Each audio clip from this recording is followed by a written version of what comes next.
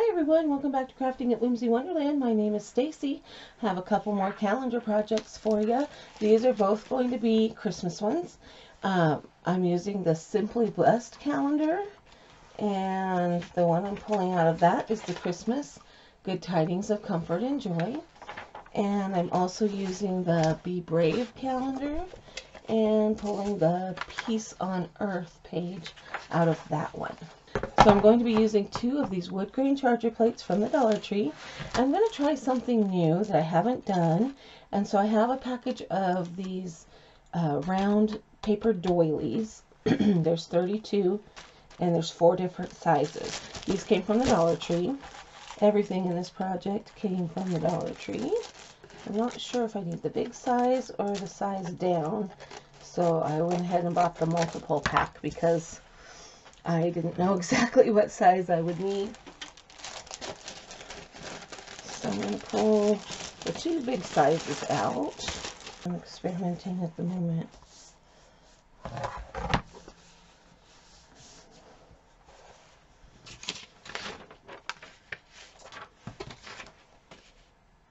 Okay, so I'm going to use the big one on the plate. I found a pie pan that I can use that's round to cut my piece out. I'm going to cut with my scissors. If you have a circle cutter of some sort, you can go ahead and use that. I just don't have one. You want this edge to be as clean and neat as possible, because we're hoping to not have to put an edging on this. Hoping to keep it simple. Okay, that's going to look really cool. Alright, and then I need to do the same with my Peace on Earth. And this pan fits in there quite nicely.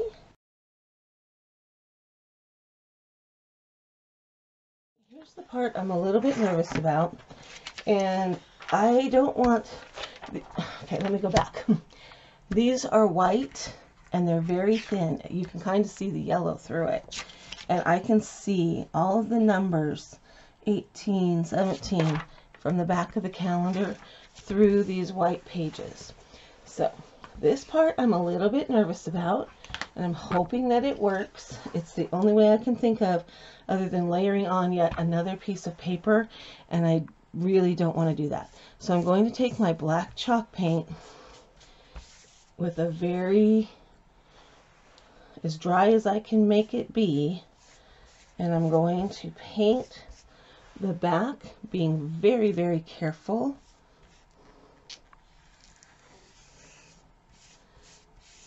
To not move it around on this yellow sheet. I don't want the black to smudge onto the front. And now that I'm doing this, I wish I had done it before I cut my circle. So, in hindsight, learn from my mistake, because the edges are curling and I am afraid that I'm going to end up with black paint on the front of my picture. So, paint it before you cut the circle.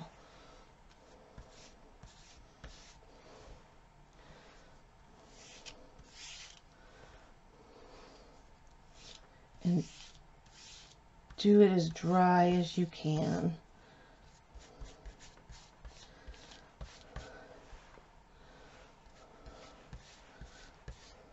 I'm hoping this might help with the wrinkles too. Interesting. Where it was curling, it now has laid back down as it's drying. I think that's interesting. I wasn't expecting that. Okay, I'm going to set this aside to dry. I'm going to grab one more piece of yellow paper. Definitely paint this before you cut your circle. I think it's just a better practice. This is the first time I've done this, so I do have a couple of projects that I didn't do this on, and I could see the numbers through it, and it was kind of disappointing after all the hard work. I think this is going to be a step that is worth the time and the effort. Alright, now it needs to dry. And while it's drying, I'm going to go ahead and start Mod Podging on the doilies. Always make sure before you start with Mod Podge that your fingers are clean, because if they aren't, your fingers are going to stick to the Mod Podge, but if they aren't clean, the paint will most likely transfer from your fingers to the Mod Podge. So make sure you're clean. So these doilies are kind of pressed together, so you're going to have to make sure to get them apart. And that one tore, so be careful. We won't be using that one.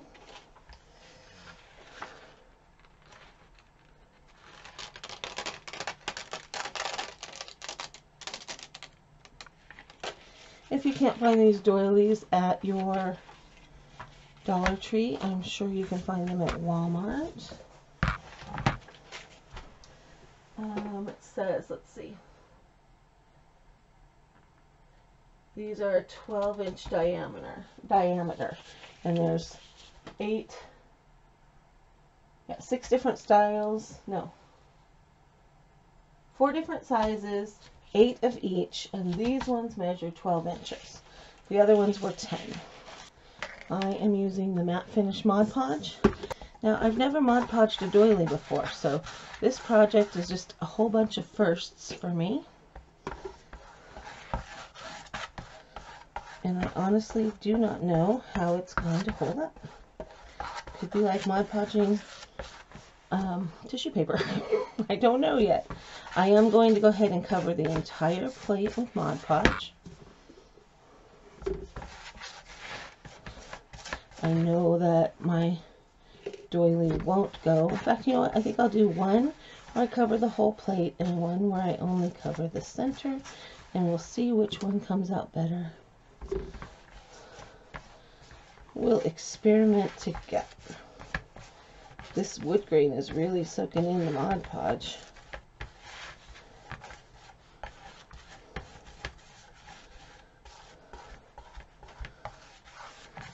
Okay, the fun part is going to be that little ring in there. So get it centered and then push it down.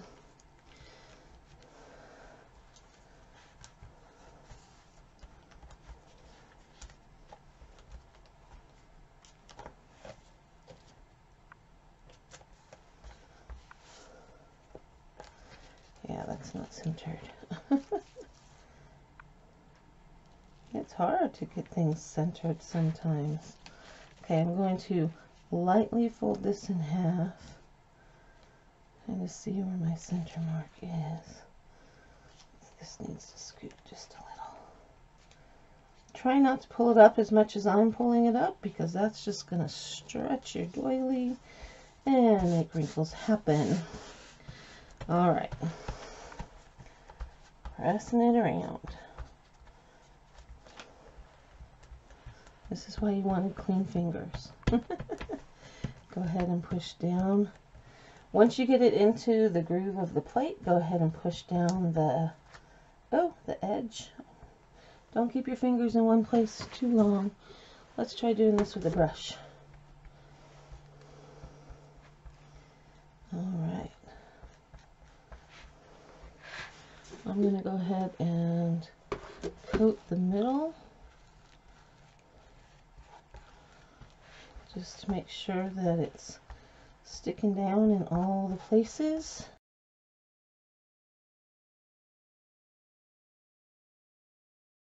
Okay, the nice thing about having all these little cutouts in the doily is that where it needs to kind of fold in on itself to fit the shape of the plate because of the dip, the holes are there and it's just happening on its own, which is good. Alright. Going to let this dry. I want this to be completely dry before I move on with the next step. That's already starting to look pretty cool. It's kind of a shabby chic grandma's lace doily kind of effect. Let's just glue the middle this time and see what we get. We will glue down the edges, but let's start with just the middle. Might be easier to get it centered, I don't know.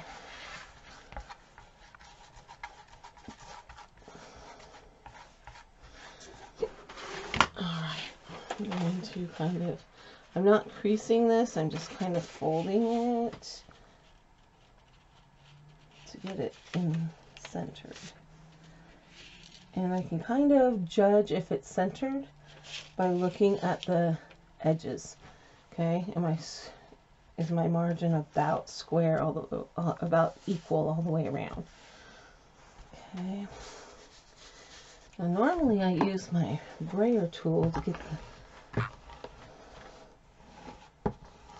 bubbles out, but I didn't on that last one because I was afraid it would tear. But I'm seeing that it's maybe a little stronger than I thought, so with just the middle being glued, I'm going to give this brayer trick a try and see if it does work. And it appears that it is working. It appears.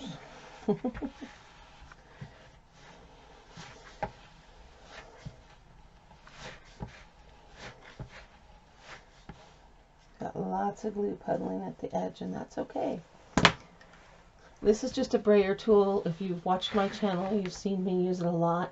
It's part of the Martha Stewart collection, and I got it at Michael's, and it's in their stenciling department for getting your stencils down smooth before you paint them. And if you can't find one at your craft store, try anywhere that has wallpaper supplies and use a wallpaper brayer. That is the same thing. Okay, so now I'm just going to take my brush from the top and push the edges of the doily down into the edge of the plate. Just pushing it in there. There's already glue there, and extra glue came out of the middle when I was using the brayer, so there's plenty of Mod Podge to be had. So push it in gently. Try not to hold it down and stay in one place too long, because you don't want it to stick. Okay, I'm just going to kind of brush around the edge, make sure we're all down. Okay, now that's leaving it all wrinkly, and that's okay. Because now I'm going to paint underneath. I'm wondering if I even need to paint underneath, or if it will just stick down by soaking through. So let's just try by soaking it through. Some of it's going to go underneath anyway because you've got all those little holes. So I don't think we need to fuss with it as much as we're thinking. So I'm just dipping and going over the top of the dry doily on the dry plate, and it seems to be sticking down okay. So as it pops up, it gets glue under there, and then there's plenty of holes in there to get the glue under the doily, is what I'm trying to say, without having to brush down your whole plate. And if you've got somewhere that's sticking up, just kind of scrub a little under there, straighten it out. It's all good.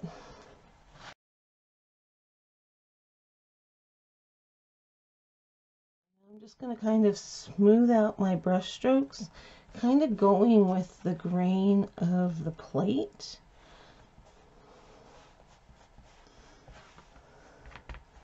Not really caring if they're all the same direction. And I'm going to go ahead and put a thin coat on the middle. Now that it's had time to sit in there, and I haven't seen any bubbles forming, so I'm going to go ahead and put a coat on there. I'm excited to see how these are going to turn out. If I like it, I might do a lot of the Simply Blessed ones this way, from the Simply Blessed calendar, because all of them are round. I'm thinking the lemon one would look really pretty on a doily like this.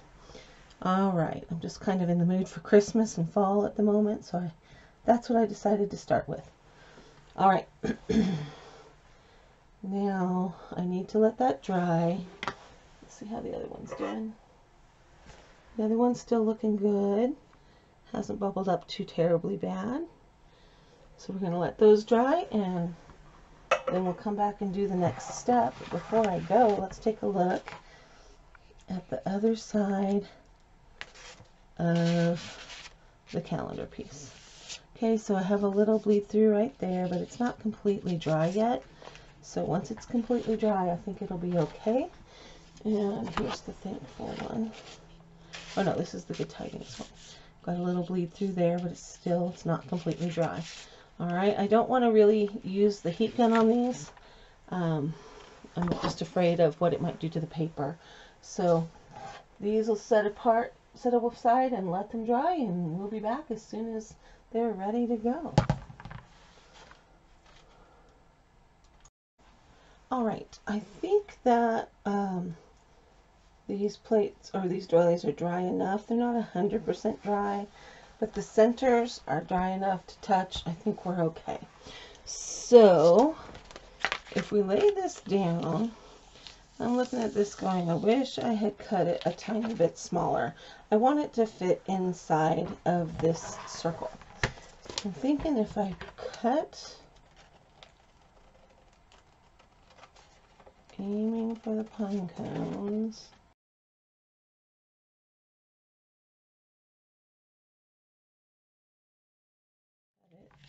There, that looks pretty good. Okay, let me measure this and tell you how big this circle is.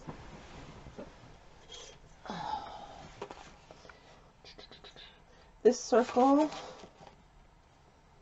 is 8.5 inches. Okay, so that gives you an idea of how much you want to do. And the same here. Just going to cut around the edge of the greenery. So my next step is I'm going to coat clear up to the edge of my plate with Mod Podge. I'm going to need to get some more Mod Podge. I keep saying that. I keep saying that and then forgetting to get it when I go to the store. Alright, I'm just going to take my... Okay, I'm going to look and make sure that my grain is going up and down on my plate, because that's what I want. And then down in the middle. See, this is coming up the edge of the plate a little bit, and that's going to cause some wrinkles, but we're going to work with it. I think it'll be fine in the end. And then I'm going to go ahead and hit this with my brayer as best I can. Ooh, big wrinkle.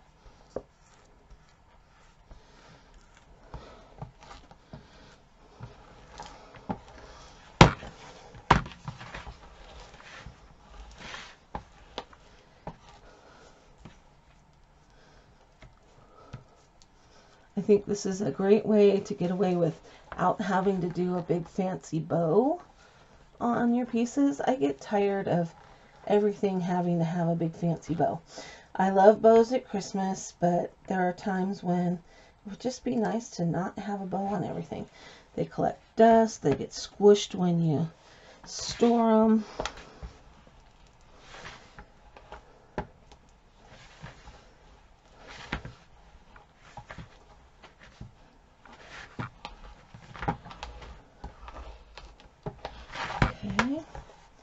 Going to use my fingers to make sure I'm getting all the way,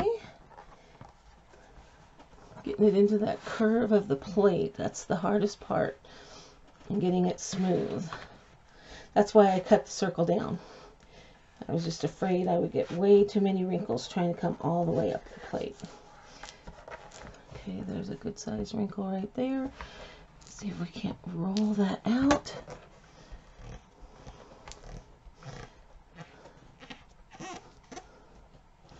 It's always a good sign when you're rolling out a wrinkle and you get a little puddle of Mod Podge on the edge. That's telling you your wrinkle moved and smoothed out a little bit. Alright, I'm going to let this dry a little bit before I put the final coat of Mod Podge on top. But look how cute that's looking. How pretty is that going to be sitting? You can put a hanger on it. You can set it on a plate stand. That is just cute. Alright, let's do the other one.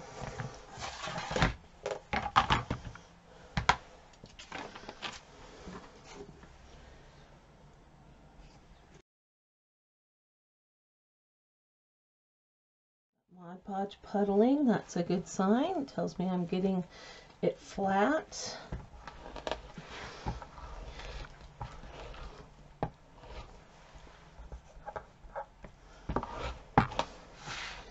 And because I painted, I didn't even think about that, because I painted the backgrounds, I am not seeing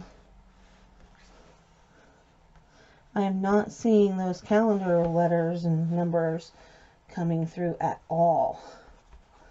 I think this is going to be a good thing. And I think the paint might actually be keeping this from wrinkling as bad.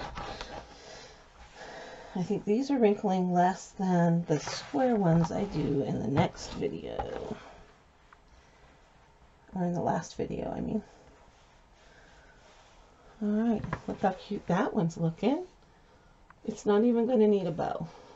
I mean, you could put a bow on it if you wanted to, but I don't think it's going to need it. I'll probably put a hanger on the back. Here is the item number for the wood grain chargers, in case you want to try to order. Don't know if they're available online or not. So, yeah, these are looking really cute.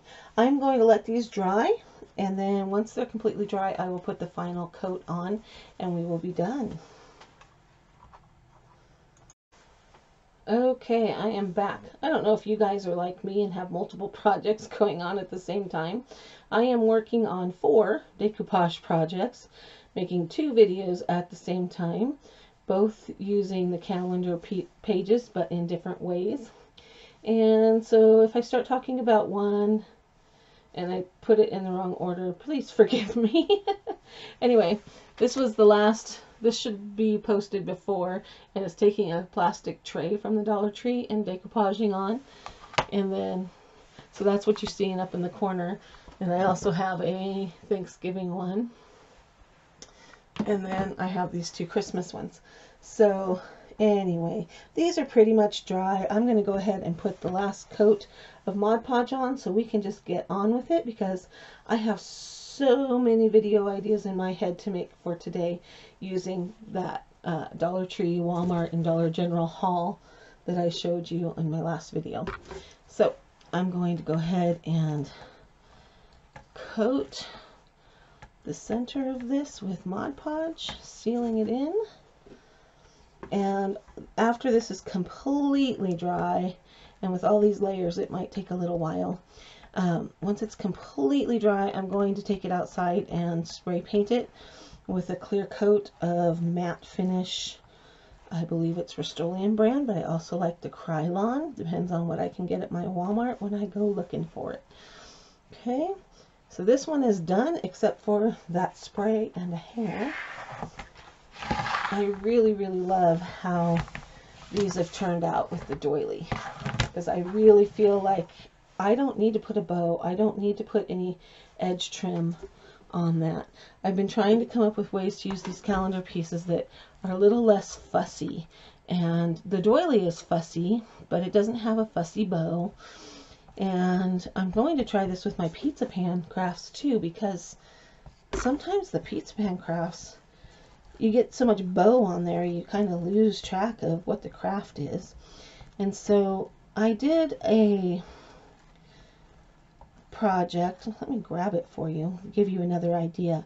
I did a project where I didn't want a bow, and it was nautical themed, so I went with a knot. Okay, this one's done. I'm going to let it dry. Let me grab that other pizza pan idea for you.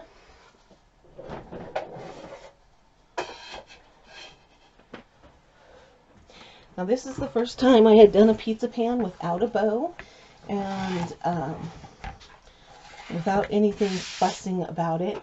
And this has become one of my favorite pieces of all times. In fact, I didn't even sell this one. I just plan on keeping it because I'm so happy with how it turned out. But check this out. It has a nautical rope, white nautical rope from the Dollar Tree.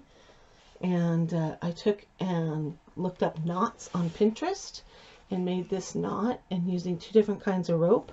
And then naturally the brown rope came out kind of higher than the white rope down here, so I wasn't sure which one I was going to use as my trim, and it just worked out for me to use both, one as a lower piece and one as a higher piece.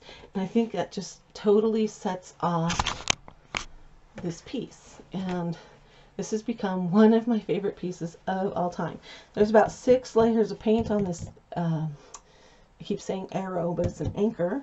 I started out with a gray, then I went with a little plaster, then a little light gray, and then some antique wax, and Mod Podged over the top of everything. That's that little bit of sheen, and I just love the way that the Mod Podge pulled it all together. I was masking my lines and making the lines perfect, but when I peeled up the masking, it peeled up some of the paint. So then I went and just free-handed my lines and purposefully made them messy so that it would look like a piece that had washed up on shore. So anyway, that's just another idea, some way you can get away with these round things and the calendar pieces without having to actually make a bow or anything like that. Try using a knot, try using 2 layers of rope, and see what you can get, because it doesn't always have to be so fussy. And I just was getting really tired of all the fussy pizza pan crafts out there. So I went ahead and just made this one a little more simple. But I really love how this knot turned out. And I wish I could have thought about how to put another knot down here, but that might have been too much. So anyway, that's just another idea for you. But I don't think these are going to need anything else. If anything, maybe some holly and a berry right there. And I'm not going to put anything on this one because it just doesn't need it. Okay, if you are one of those that has to have it 3-dimensional, find a poinsettia that's the same size and put a poinsettia on top of each one of those poinsettias that's on the wreath. But other than that, leave it alone. Let it be what it is. Okay? You decide, you do what you like and what works for you and your decor. These, to me, do say farmhouse. They just say a little bit more fancy farmhouse. These remind me of like my great-grandma's hand-crocheted doilies, and you would totally find those in a farmhouse setting.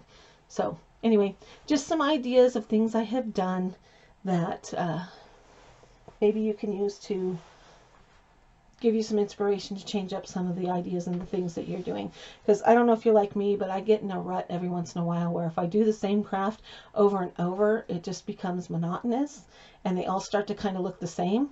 So all these calendar pages were all starting to feel the same to me on a square frame and whatnot. So this really just changes things up. All right, I'm going to let these dry and we will be back.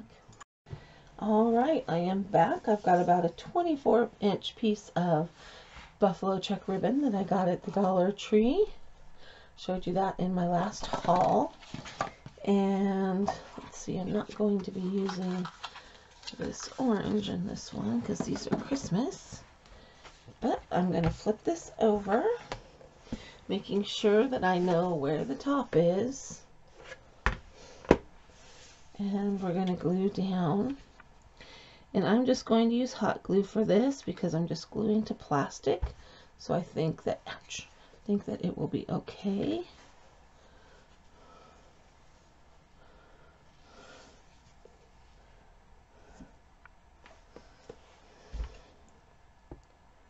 I'm going to show you a couple of different ways. So this one, I've got the hanger kind of close. Okay. And on this one, I'm going to have the hanger be a little bit farther down. Now, this one is also going to go at a little bit of an angle. And this is also ribbon from the Dollar Tree. It's just, it's green.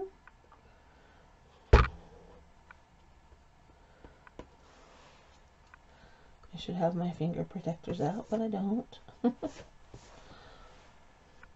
I rearranged my desk in my craft room, and now it's like, where did I put all that stuff? Alright, this one's going to have the hanger coming down a little farther, so it's a little more at an angle. Alright, now, I don't want to put a bow right on the piece, but I do want to put a bow on it. And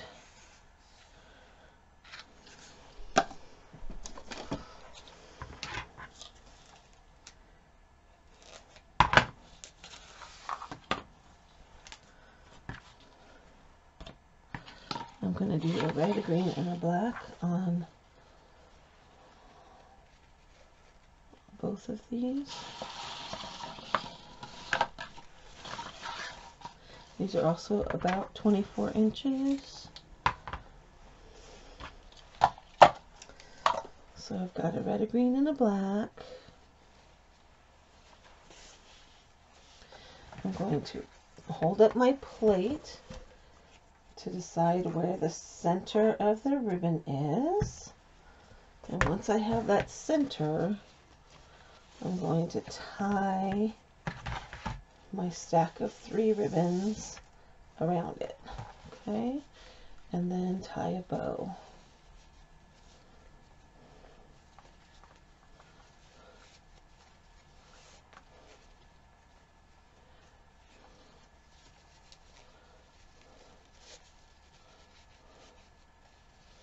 Make sure your bow is nice and tight, and then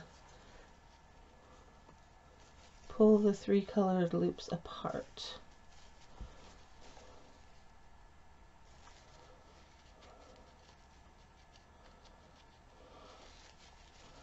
And then you have a cute little hanger. You need to make sure that your ribbons are cut at an angle or that they are fishtailed. Either one will work,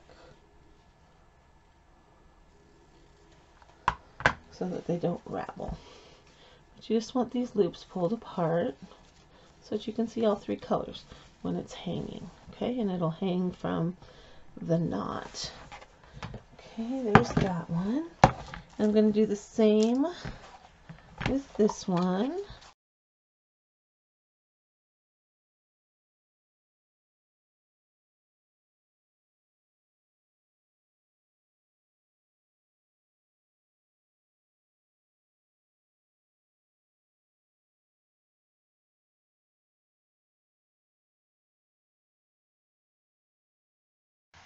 Alright, there you have it, my finished calendar projects using the charger plates from the Dollar Tree, and instead of a fancy bow, using the doily to set them off on the charger. Let me know what you're thinking about this project in the comment section below. If you like this project, please give it a thumbs up. That helps my channel to grow, and it lets me know what you like to see on my channel. Alright, is this something you might give a try too? If you do, make sure that you let all those layers dry in between so you don't get it too wet and soggy to where it wants to wrinkle. But I can't wait to do this process with a few other from the Simply Blessed calendar, because all of them are round, and I think this doily process will look really cute with a lot of the choices there. Alright, this has been Crafting at Whimsy Wonderland. Thanks for stopping by. I'll see you next time.